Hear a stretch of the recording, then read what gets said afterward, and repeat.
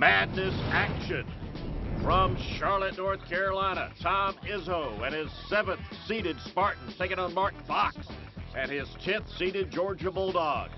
For them dogs.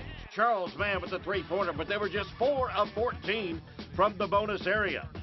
Meanwhile, Lou Rawls Nairn Jr. with the steal and the score to tie it at 14. Still, first half, Spartans went on a huge 22-9 run. Travis Rice helping the Spartans to a 13-point advantage at halftime.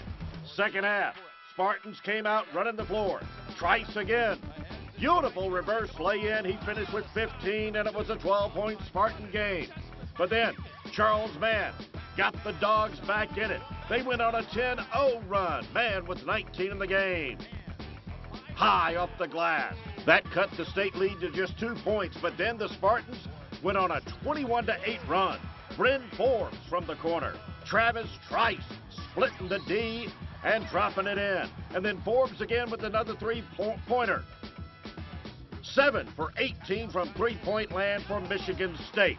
Georgia refused to go away. They clawed their way back into the game. Kenny Gaines with the leaner in the lane, and he made the free throw.